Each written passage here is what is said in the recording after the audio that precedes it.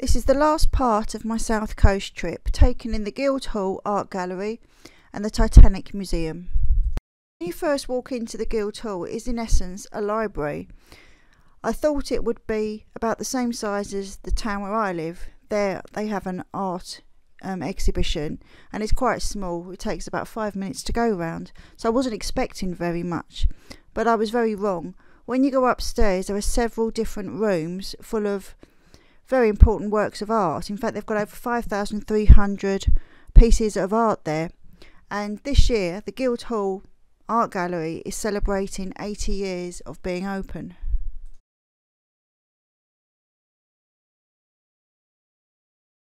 In 2016, Gilbert was diagnosed with stage 4 bowel cancer, which triggered a major shift in his artwork. This exhibition shows a body of work called Convalescence, which was created both in hospital and at home.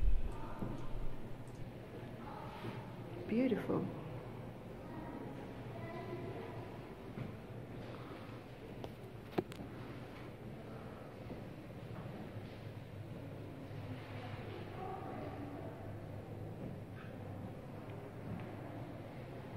Very pretty. This is one of the rooms in Southampton Art Gallery, which is really the upstairs of their library. As you can see, it's not very busy. It's free entry with a recommended £3 donation each.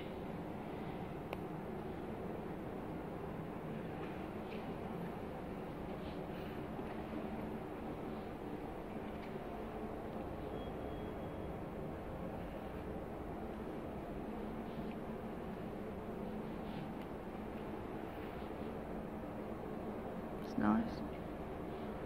Seaside.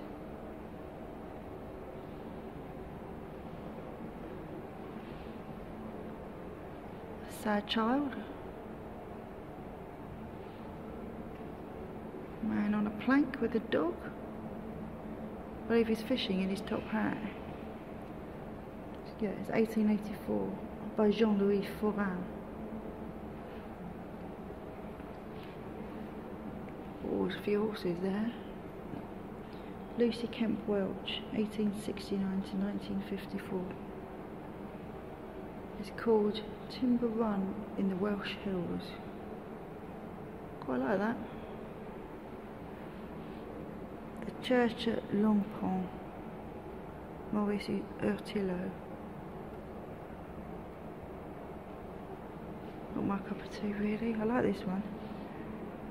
Duncan Grant, Thames Wolves, 1936. Girl in a frock. The Torn Gown, 1897, by Henry Tonks. Monte Carlo. There's a lot going on in there. It's by John Lavery, 1930, Monte Carlo afternoon.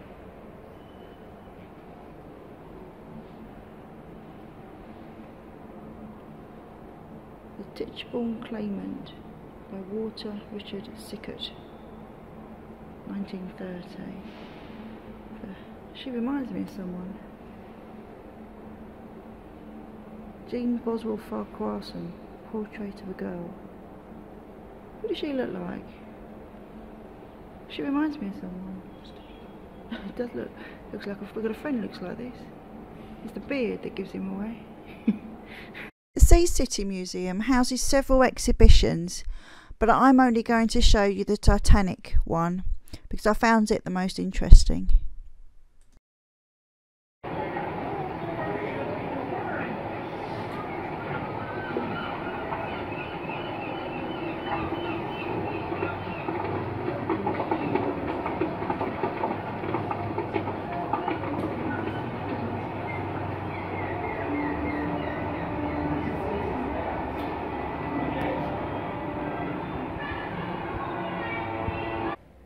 Social history. There's old Archie. The lookout who missed the iceberg.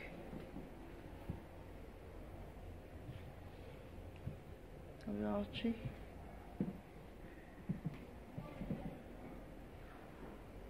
It's really clever.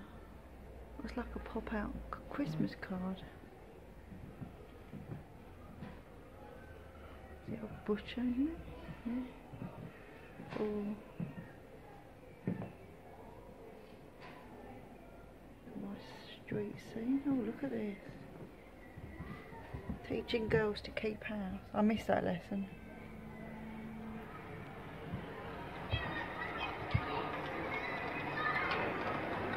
This bird was only 30.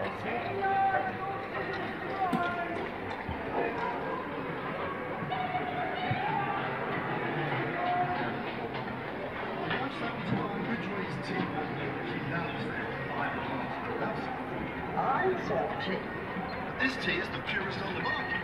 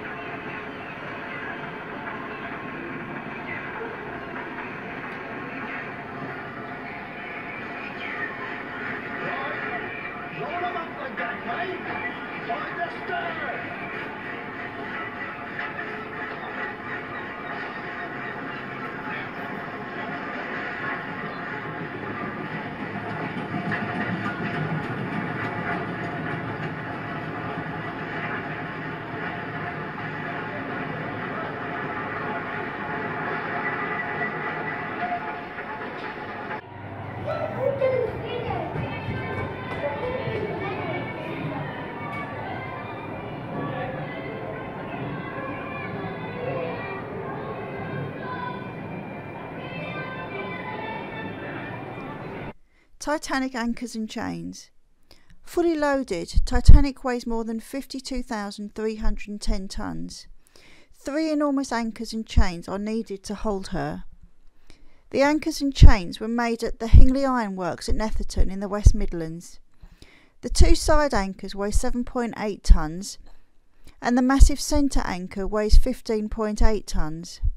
Each link in the chain was shaped by manpower with hammer and anvil and weighs around 12 stone and 8 pounds, that's 80 kilos, about the same as an average adult man. I hope you've enjoyed looking around the south coast of England. I've enjoyed making the videos. I'm going to leave you with just a couple more clips of the deck of the Titanic and the staircase and a bit of fun as well. Thank you for watching.